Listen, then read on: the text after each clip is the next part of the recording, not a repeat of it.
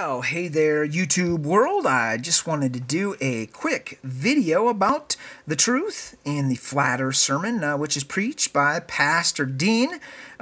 This is mirrored by a channel called Celebrate Truth, and it talks about the truth of the Flat Earth. So let's hear the truth that he has to talk about. I want to show you something. This right here, you're going to see in a second, but this is a boat sitting in the water. Do you see its hull sitting in the water? All right, so let's have a closer look at the picture he's got here. So he says, this boat is sitting in the water. I want you to look behind here. So notice that there is a gantry crane. We got a tall building here, and then we got a building that's about the same height at the very tip, just to the right. He says, this boat is sitting in the water. When we look at Google Earth, we see from his line of sight from Fairhope, so we see this tall building here, we see this building to the right of our line of sight, we see the line of sight cutting right through this gantry here. He says, and the ship is under this crane, and he says, this ship is sitting in the water. Even if the ship was sitting in the water over here, and the gantry crane was on its rails down here, we could not see the water line. Because this building would be in the way, this gantry over here would be in the way, these trees would be in the way, and all this earth would somehow be in the way. We would see it. Why he says that the ship is sitting in the water, I just don't know. It does not seem like he's telling the truth. 60 feet should be hidden. We should not be able to see, probably about here.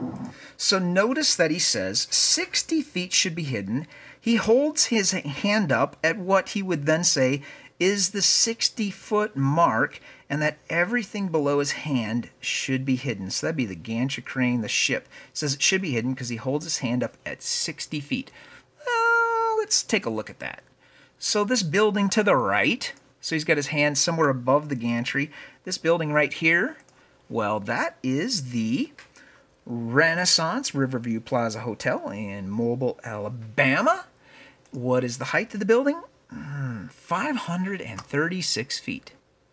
So he holds his hand up halfway up a 536 tall building and says that his hand is at 60 feet. In reality, this gantry is 200 feet tall.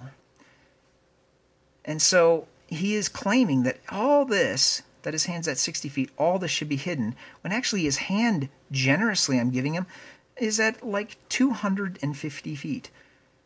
I'm not sure he's representing the truth here. But we can see this boat sitting in the water. Sitting in the water. At about 13 miles. That's right. He's about 12.5 miles from Fairhope. That's true. What does that tell you? It is undeniable proof that you can go and recreate the experiment yourself. It's undeniable proof that the earth is not a ball. So he has to tell you two untrue things. One, that this boat is sitting in the water. It's not. And then he tells you another untruth, that everything below this point is at 60 feet and should be hidden. So ironically, Pastor Dean has to tell two untrue things to convince you of the truth that the earth is flat.